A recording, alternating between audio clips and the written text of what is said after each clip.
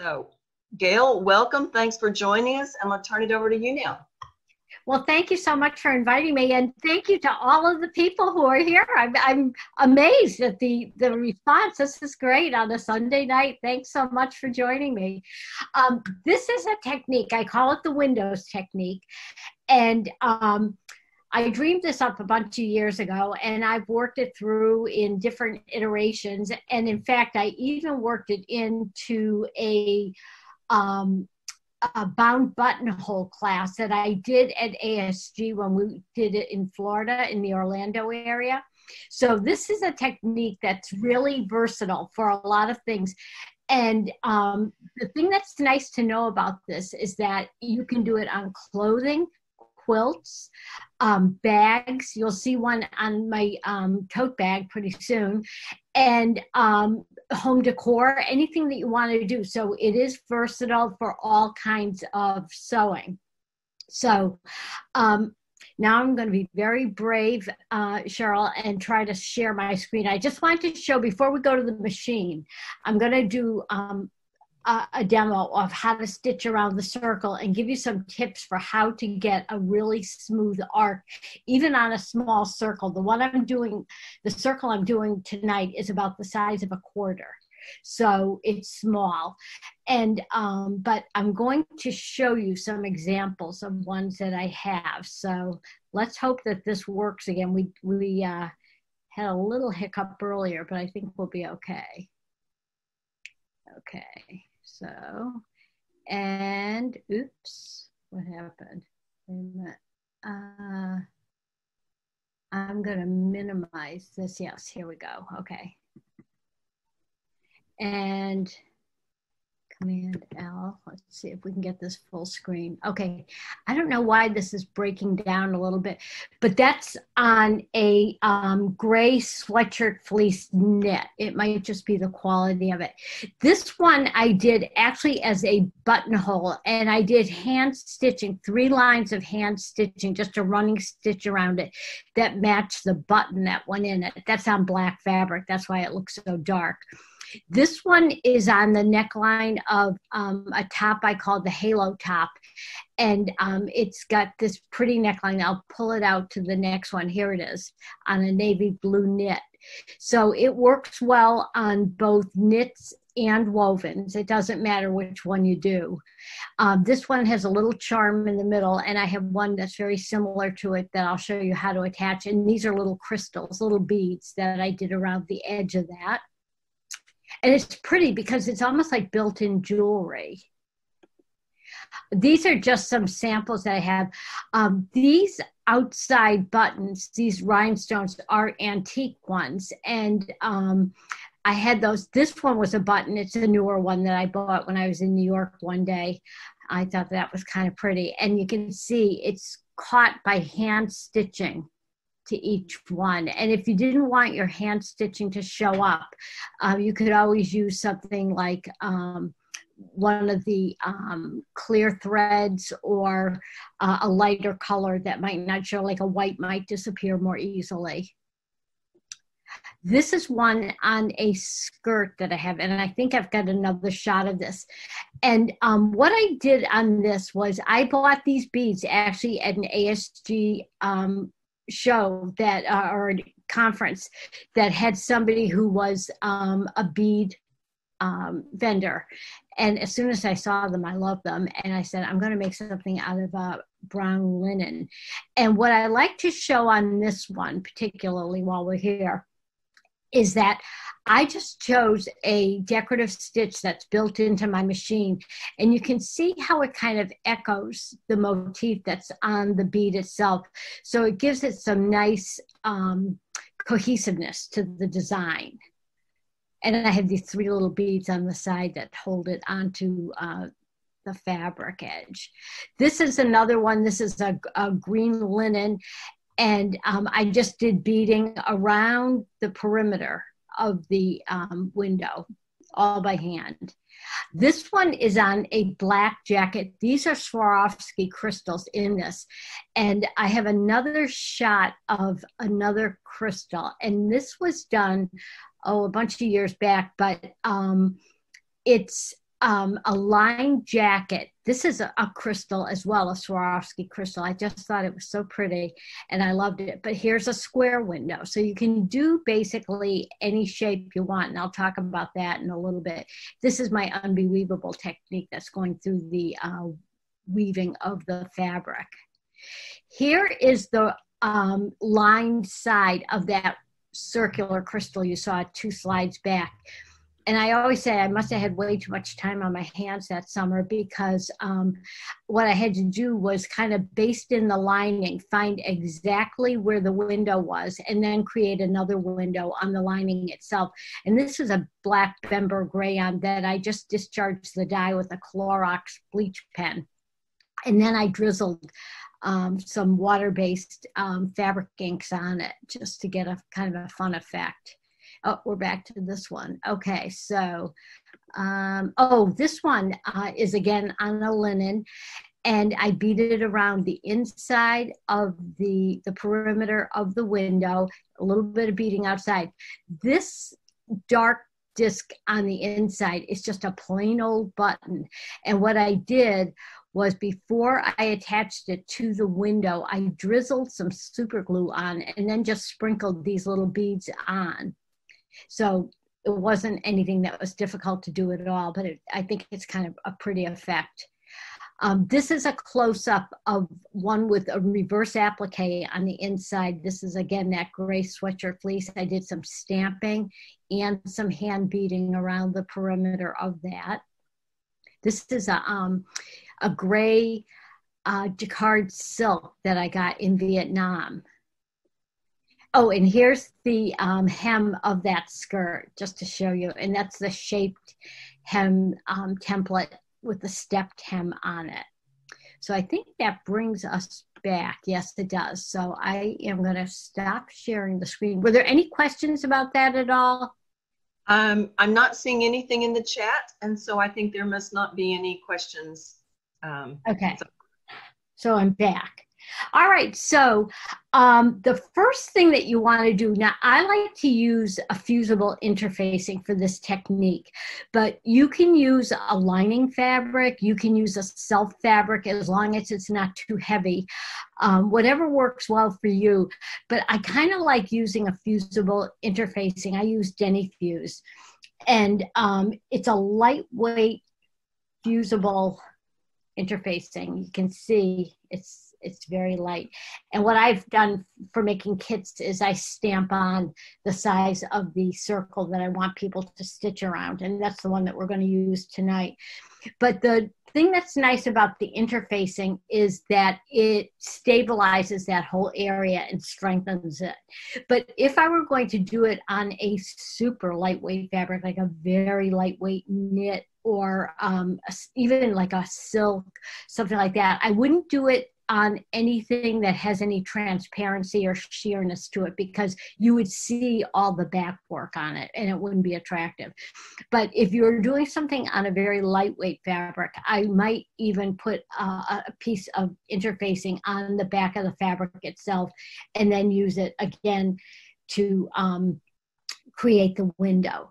So that's the first thing. So you're going to draw your shape on the fusible side of the interfacing. And I've got this under my needle, but before we start, I've got this all pinned on.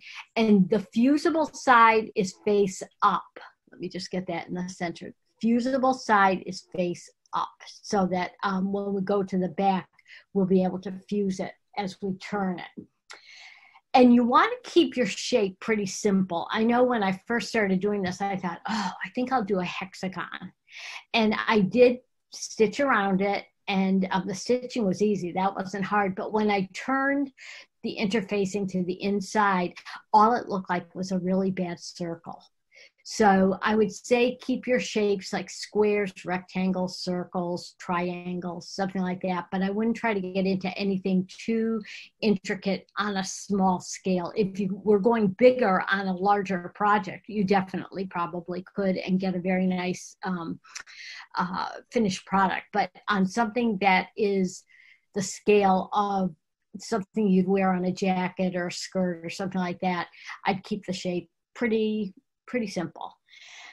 So maybe we should go to the machine. I'm going to give you a few of my settings. I am going to do a straight stitch. And I have my stitch length. I'm going to do it on a linen, 100% linen. So it's, you know, it's not a heavy fabric at all, but it's not sheer either. I have my stitch length on 2.0. And if you have an auto pivot feature where when you take your foot off the foot control, the presser foot lifts a couple of millimeters, engage it, because you're going to be pivoting and turning your fabric. And also, if your machine has the feature that allows you to lighten your presser foot pressure, definitely do that. I brought mine down to 1. I think mine has a 1, 2, 3 setting. So I lowered it as low as I could go. And that just makes it easier to move the fabric as the machine is stitching. So those are some of my best tips. Also, you don't want to back stitch or lock stitch. You're just going to overlap maybe 1 stitch, because there won't be any stress on the stitching line at all after it's all fused to the back. So I think I will switch cameras.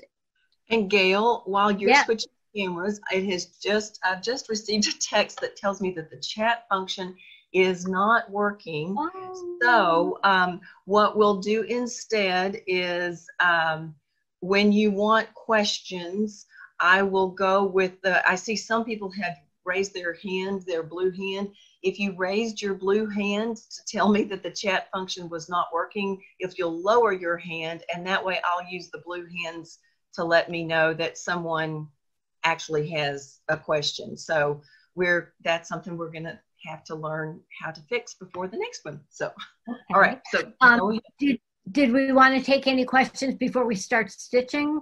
It looks like everybody's lowering their blue hand. Okay. I believe. So why don't you go ahead? I think there's 2 that are left up, but I think they may just still be trying to lower their hands. So go ahead and we'll take questions when you're ready. Okay, and please ignore the 3. As I said, this is a stamp that I use when I do this in class, and I do 3 different size windows. And so just to make it easy for people, I had the numbers put in, because I'd say take the piece of interfacing with number 1, number 2, or number 3. So ignore that. That doesn't have anything to do with anything tonight. So I put on my clear open toe foot, and I even cleaned it before I came on, because it was kind of gunked up with adhesive. And I'm not sure why this is doing this with the exposure. Let me just see if I can. Is that good for you? I think it's good. Yeah. Okay. All right. So I have my clear foot on, and that's so that I can easily follow the line of the circle. And I just lower my needle right into that line, put my presser foot down, and I've got my auto pivot open. And as I go around, you'll see me stop every 2 or 3 stitches, because the whole key to getting a really nice arc on this, a smooth one, is to stop a uniform number of stitches as you go along. And it sounds kind of tedious, and it is a little bit, but it's quick. And as you do it, you'll get better and better. And that allows you to pivot the fabric around. So let's give it a go. There's my auto pivot. So what I want to do is always keep the line of the arc in front of my needle. That's what's important. So I'm stopping every 3 stitches and turning that circle just a little bit. 1, 2, 3. And just keeping that arc straight ahead.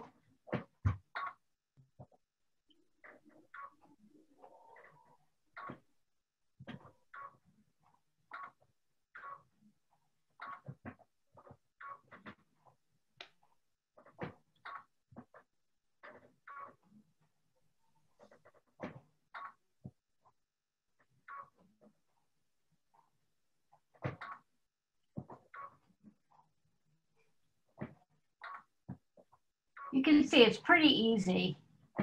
You just have to kind of take your time, be a little bit patient, but you'll be very happy with your results if you do kind of take your time.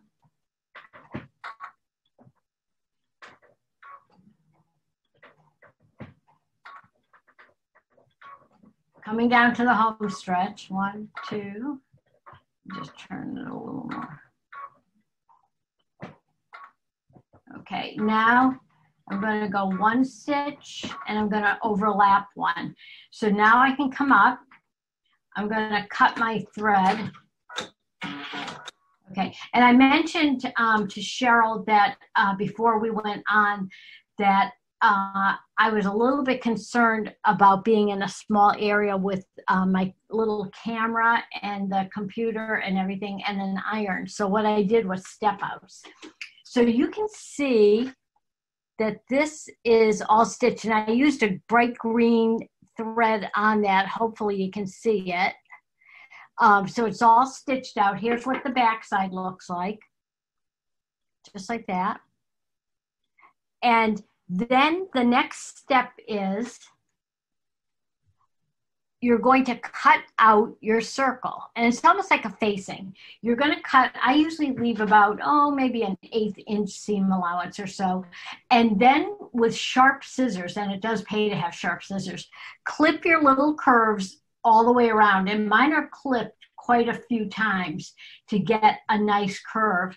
And then you're just going to push your interfacing right through your window to the wrong side. Let me put it right down here so you can see this a little bit. Gail, if you could move to the left just a little bit, you might be a little bit more in the center of the camera. Is that better? Sure. Thank you. Okay, so now we've pulled it to the wrong side of the main fabric, and this is what it's going to look like from the outside until we iron it. And one thing I will say about pressing with fusible interfacing is check your temperature on your iron before you press it, because I know I've done this at different events, and sometimes the irons in the room get super hot and it will actually melt some of the interfacing. So you want to be careful of that. But what you're going to do is, let me just move this forward again so you can see it. What you're going to do is, as you press, you're going to pull back on that interfacing and use the tip of the iron and do what I call a brushing motion. Take the tip and brush it out around the perimeter. And I just fuse the very edge of the interfacing first. And then I flip it to the right side to take a look at it. And if I see any of the interfacing peeking out, I'll just reheat it and pull it back a little bit more. So once that edge is all fused, you've checked it and it looks really nice, then you can just hit the whole piece of interfacing with your iron and press. And if you have a press cloth, that's a best practice too, so that you don't have a problem with melting it and marring your fabric at all. So this is what it would look like all pressed, which is really a nice finish. And you don't see any of that interfacing from the right side. Let's flip it over.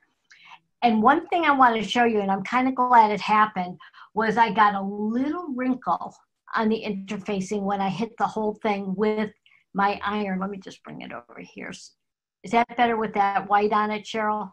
Yeah, you can see it. Okay.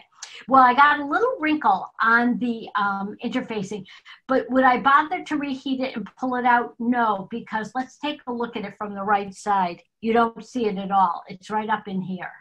So it isn't worth taking a chance of doing anything that might distort the fabric or the shape of your window.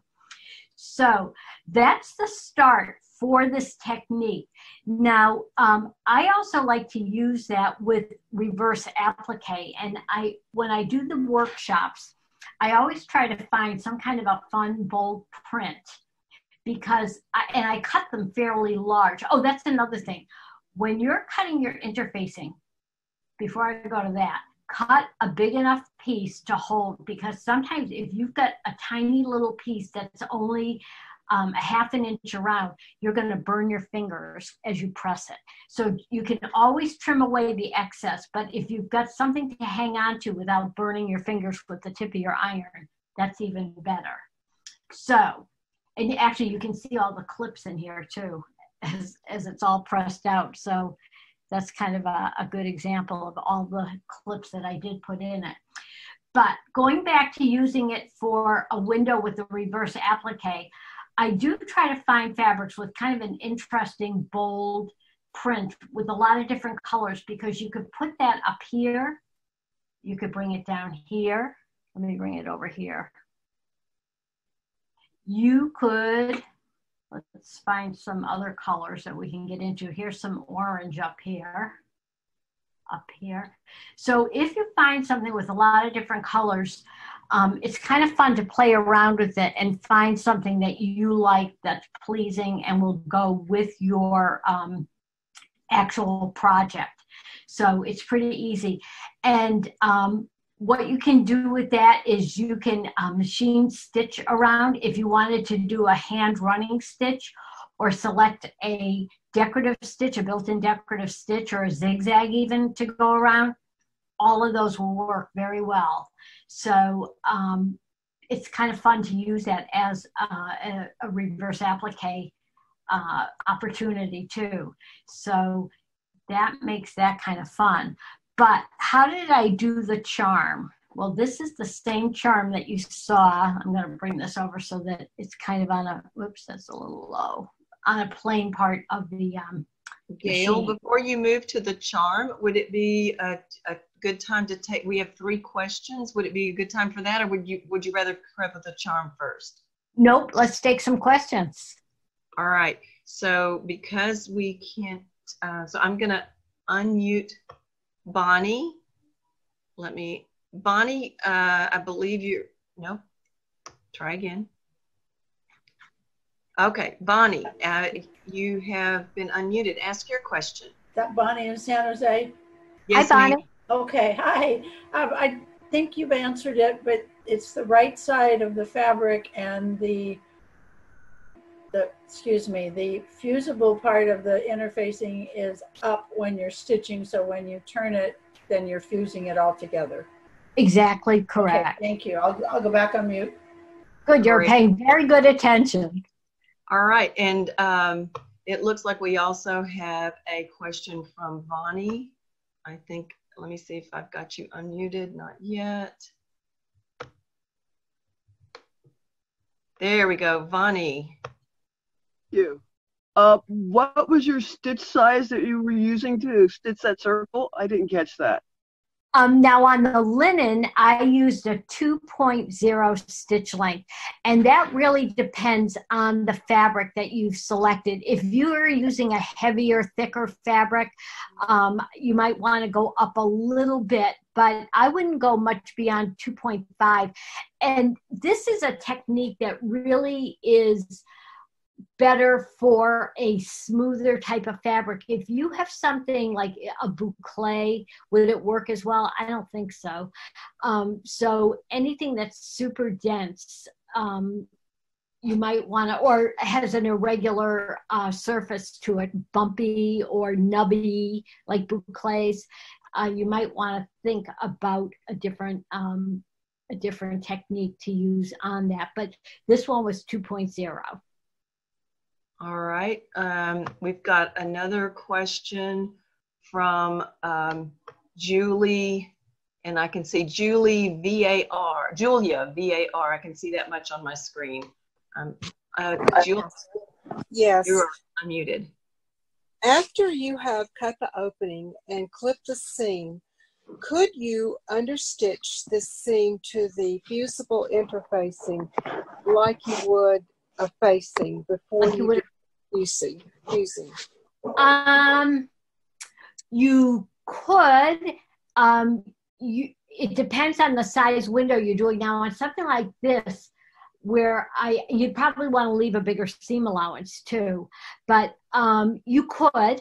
It might take a little work, but that's the beauty of the fusible interfacing, is that it really does. It doesn't require that. to stay looking good. All right, and we've got another question from another Julia.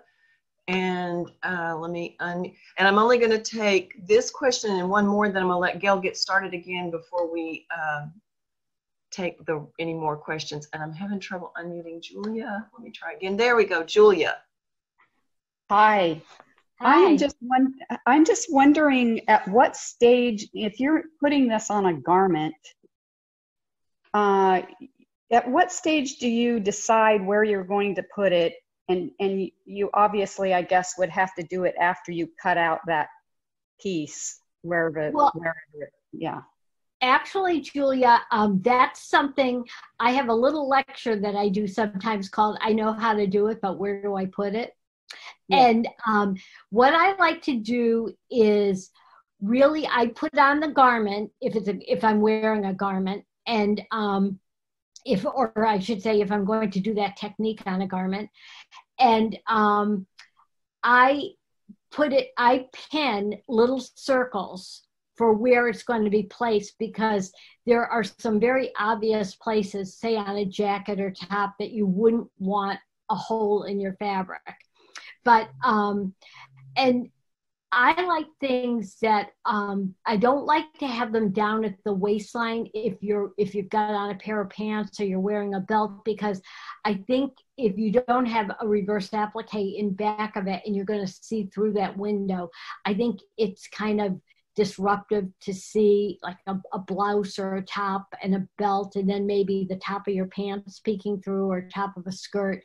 And I also don't love putting them on like on the center back of anything, only because it kind of looks like a bullseye.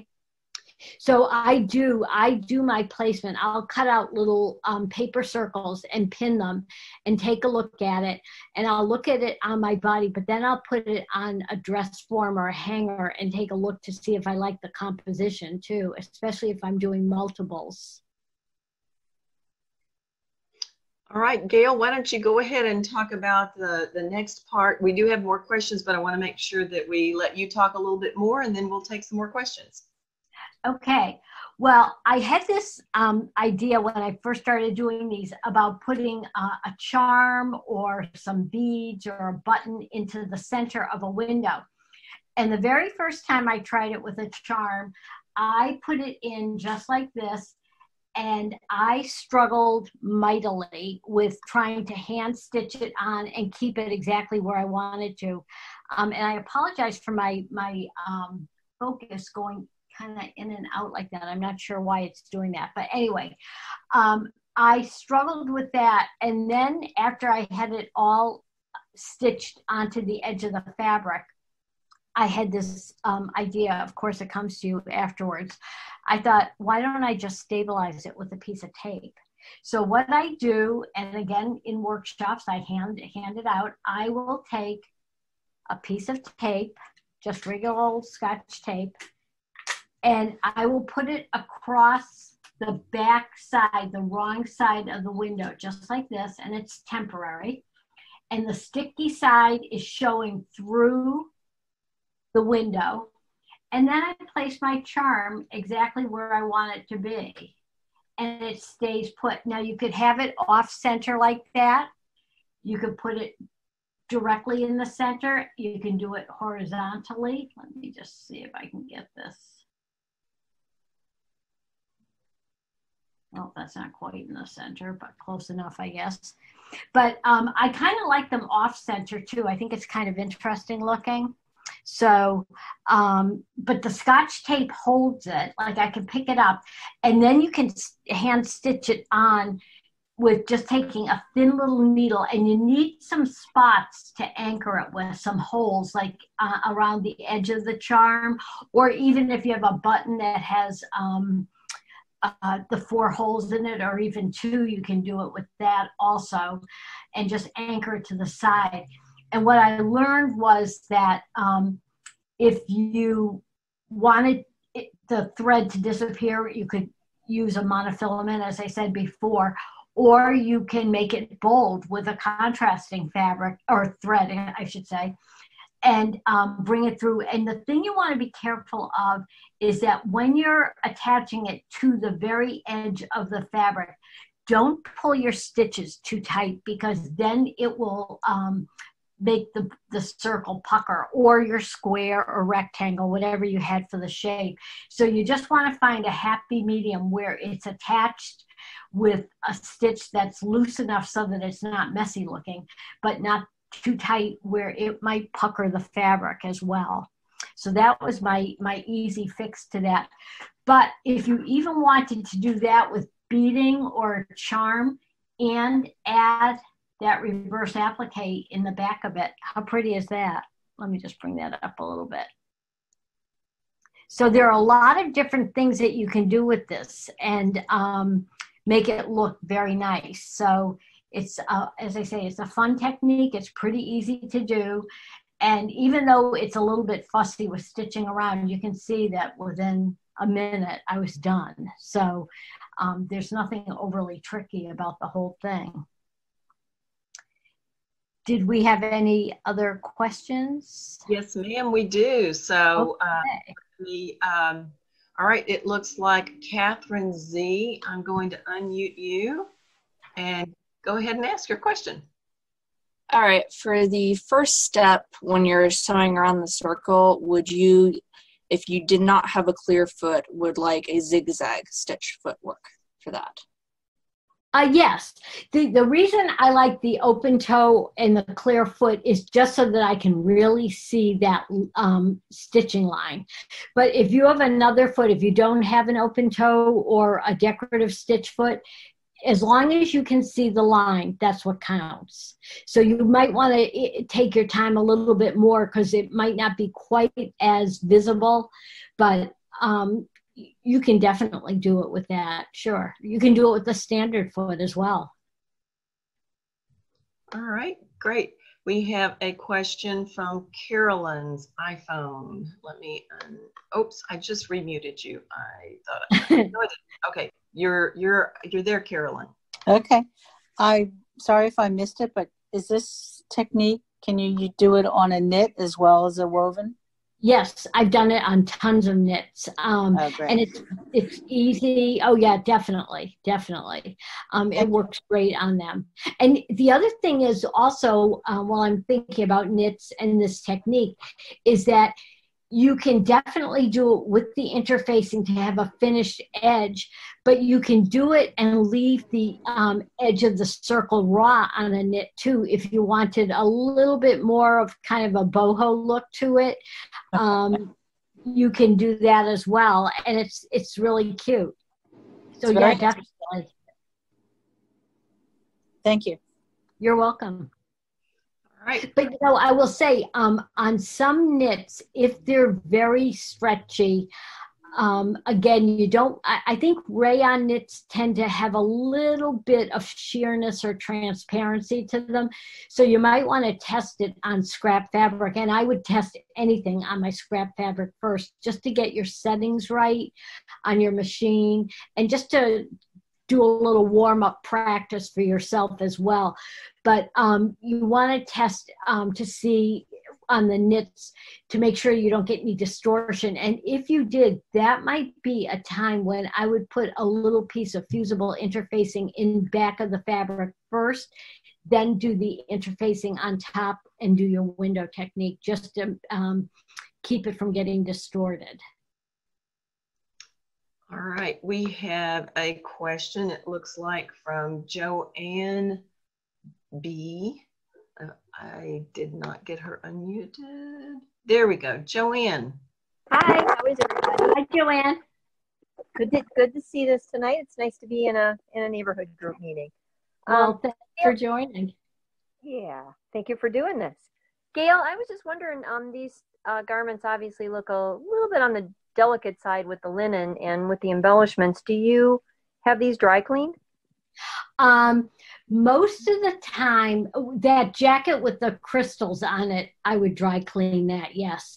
But most of the other things, believe it or not, if you turn them inside out and button them up or snap them, whatever you have on for closures, and you can put it either on the gentle cycle or a hand wash cycle, then let it air dry.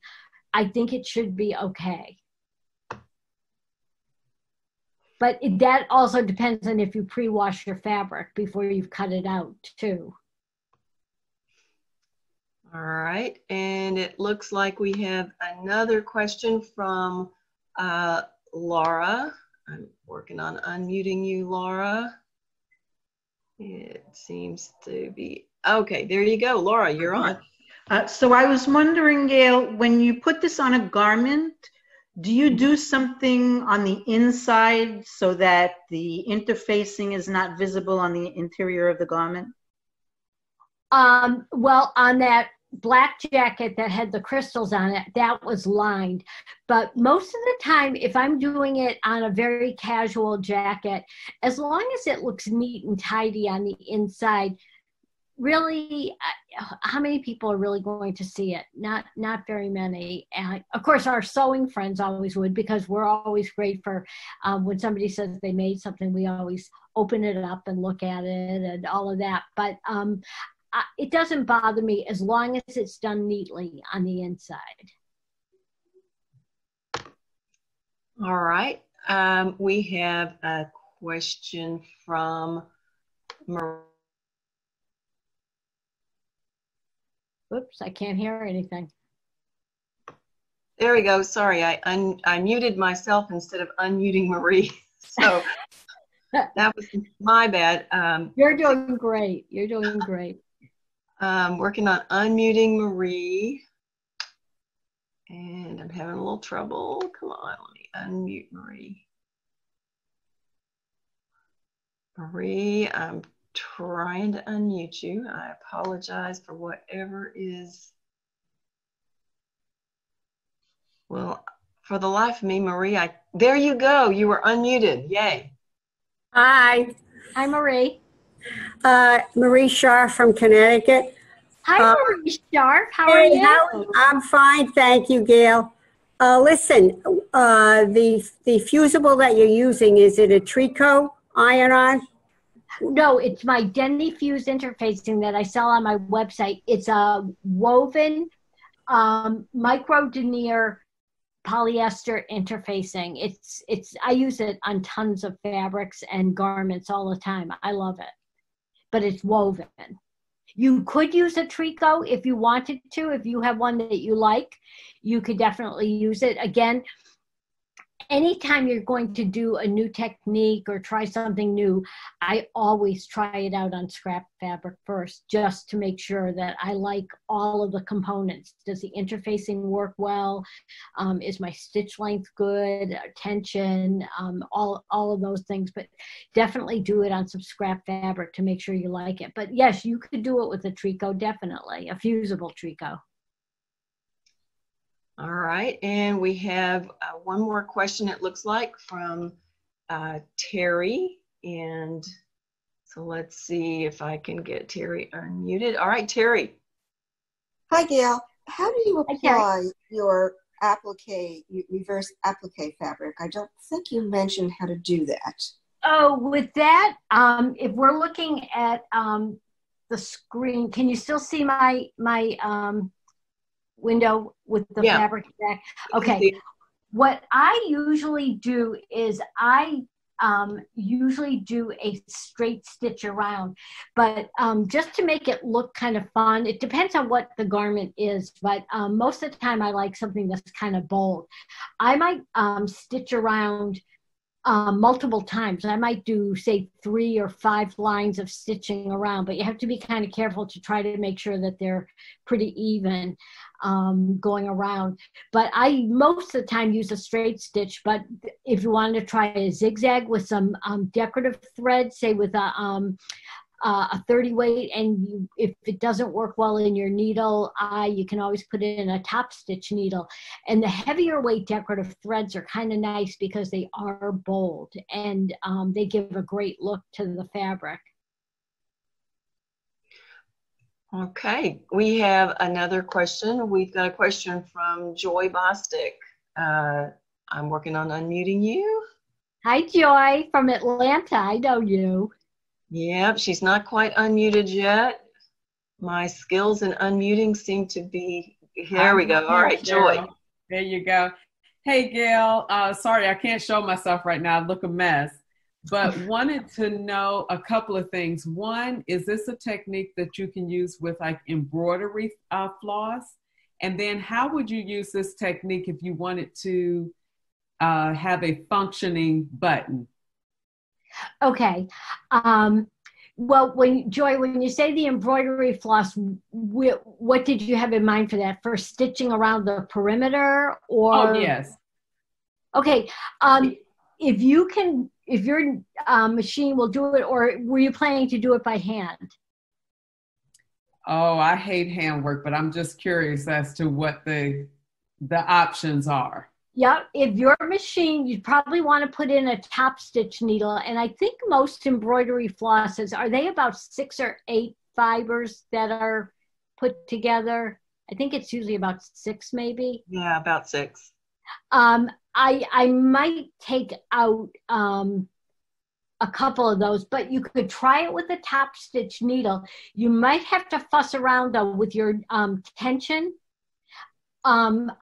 With your bobbin too, to get that, but that would be something you could play with on your scrap fabric, Joy. All right, we've got 3 more questions, and that's about how much time we have left. So I've got one from, looks like Susie Brown, and I'm gonna unmute Susie.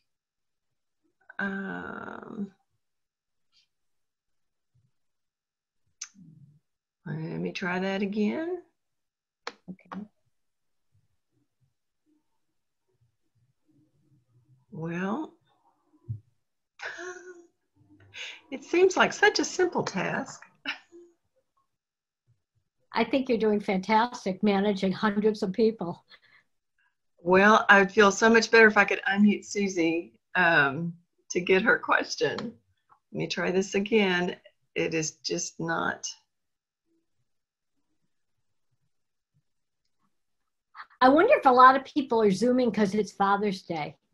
Maybe, I wonder if that might be interfering with something. I don't know, but for the life of me, I cannot seem to unmute Susie.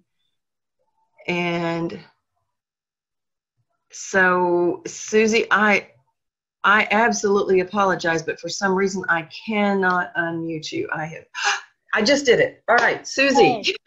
Okay. Hi, Gail. This is Susie from Alameda County chapter in California. How are you? I'm great, Susie Burden Brown. How are you? I'm fine.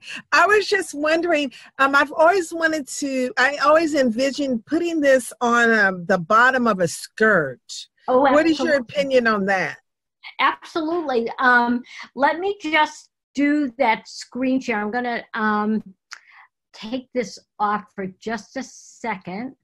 I think I am. Oh, I can't.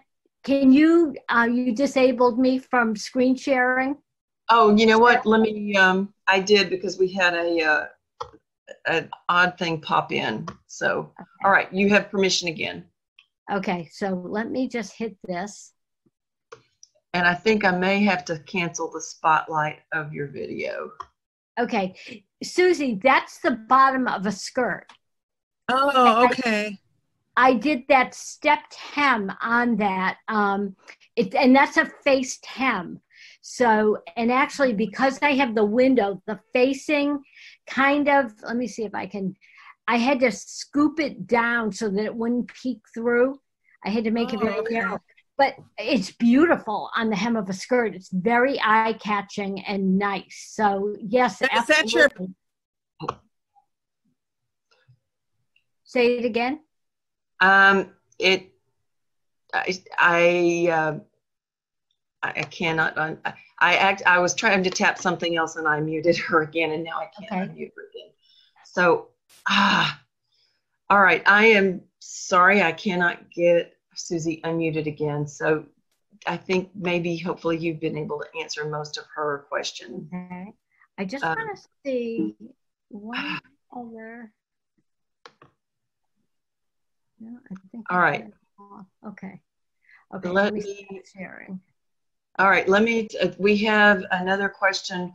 we've got enough time for like maybe one more question. So let me unmute Karen, hopefully. Okay, Karen, you're unmuted. Hi, I'm Karen from the Chicago chapter. Hi, Karen. Assuming you're using the fusible, you talked about the Denny. Is there sort of a maximum size of the openings you can do before you start risking deforming the shape? Well, it depends on what you're going to do it on. Were you thinking about doing it on a garment? Yes, on a garment, on linen, actually kind of like we're talking around the hem of a skirt or a dress or something like that. And I wouldn't want it to be board stiff. No, the fusible interfacing that I use is lightweight, and it really just gives the fabric nice body without making it stiff at all. I've used it. I'll fuse garments 100%. Like I have a silk counterpoints jacket, a red silk one, that I completely fuse the whole body, and I've done it on lots of them. But no, they're never stiff. They're really super nice, actually. Okay, but could you do like a 3-inch round circle? I don't see why not. Again, I would try it on your scrap fabric, but I don't see why you couldn't, because as I said, with that 1, 2, 3 number, this is the smallest window of those 3 that I do. The biggest one is it's probably about 2.5 inches wide. So yes, you could definitely do a 3-inch window. Oh, okay. Thank you. You're welcome. All right. So I know that there's probably more. I know that there are more questions in the waiting area, but we are very near. We're 3 minutes away from the end of our hour. So I want to, first of all, Gail, I want to say thank you so much for doing this for us. It has been just a real treat. I'm going to cancel Spotlight here. So, and let's see, I don't want this to be on just me. All right. Am I showing up again? Okay. There. Let's see. Here we go. There we go. All right. So I wanted to first of all just say thank you again so much. This has been a treat.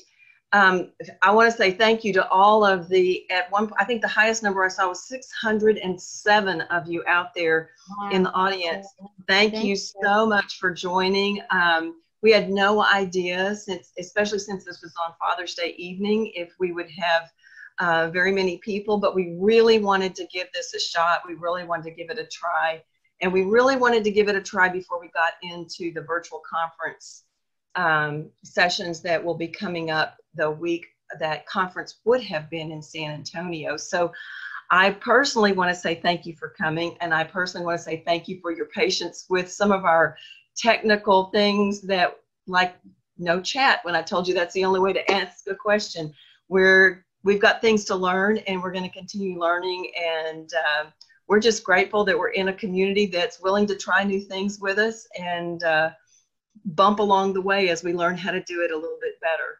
So please feel free to send us emails about ideas or thoughts or just anything that you think might help us make this the best possible experience. We're hoping to be able to maybe do this about once a month, maybe.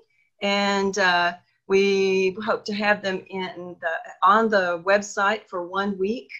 Gail, the door prize. Oh, yes. My embellishment book, I sold out through 2 printings of my It's All About Embellishment book, but I turned it into an ebook. And so one lucky winner tonight who's still on is going to win that book. But also I made that, whoops.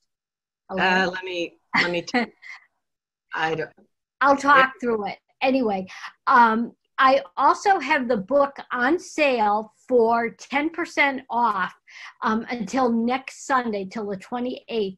So the book is only $10 normally. So it's it's $9 now. So you can download that and have all of these embellishment techniques.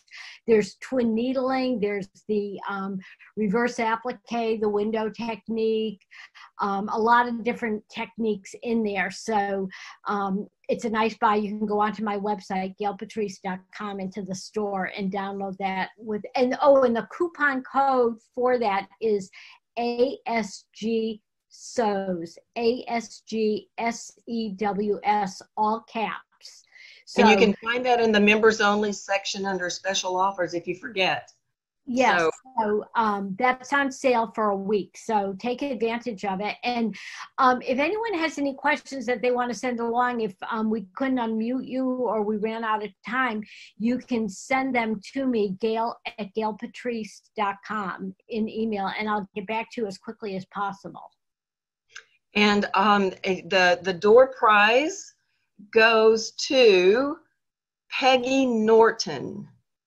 Peggy Norton. Right. So with that, I think that's everything. And so we'll say thank you again very much to Gail, and thank you to all of you that came, and a very happy Sunday evening to everyone. I know, and I miss all of you without our national conference this year, so I hope I get to see you next summer. Yes, we hope so too. Thanks and bye, everybody. Bye-bye.